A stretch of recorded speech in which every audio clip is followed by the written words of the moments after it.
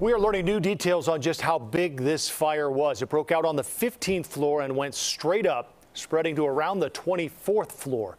Some 300 first responders were on the scene.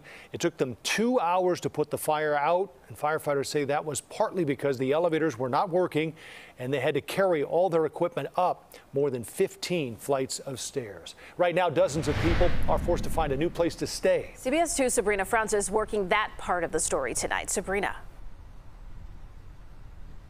And hours after this fire was placed under control, you can see here just how much fire crews had to brake so that they could fight the blaze 15 stories above where we're standing right now, above all of this debris where the cleanup is beginning. Empty apartments, charred from the outside in, and tenants who are telling us they have no idea when they'll be able to get back into their home. There was smoke all over. I hardly could breathe. The fire's under control, but for tenants who live here in one of the units torched by flames, flooded with water, they feel anything but in control. Nobody's saying anything to us. Oyukina Bankole watched as the fire drew closer and closer to the home she and her daughter share.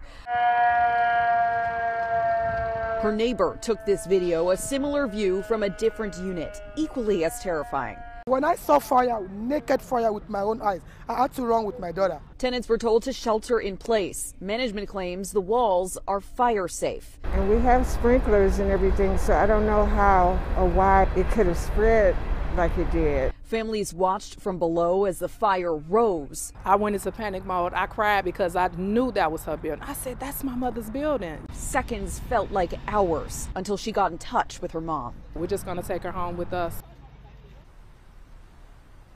Now, not everyone we spoke with on the ground here had family waiting for them to take them to a safe place, but we have seen the American Red Cross and the city's Office of Emergency Management both on scene here to help those who are displaced tonight. We're live in Kenwood. Sabrina Franza, CBS 2 News. Sabrina, thank you.